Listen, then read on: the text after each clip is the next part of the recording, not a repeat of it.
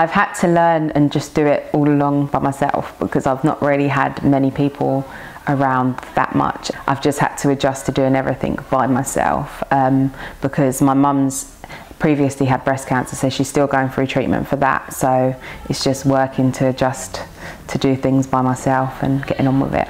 I've managed like having like Mason and Luca together by just being organised. You have to have a set routine. So for me, I have to have a set routine within my home for household chores, and then I have to have a set routine with both kids.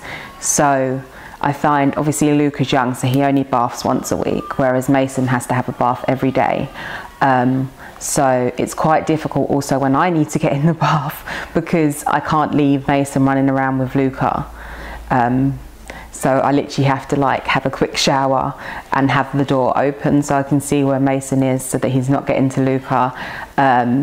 So it's just, yeah, you have to be extremely organised, and even to get out the house, I literally like set on my phone a diary, like an itinerary, so I know what time exactly I have to get myself washed and dressed by, then Mason, then Luca, and then get out the house.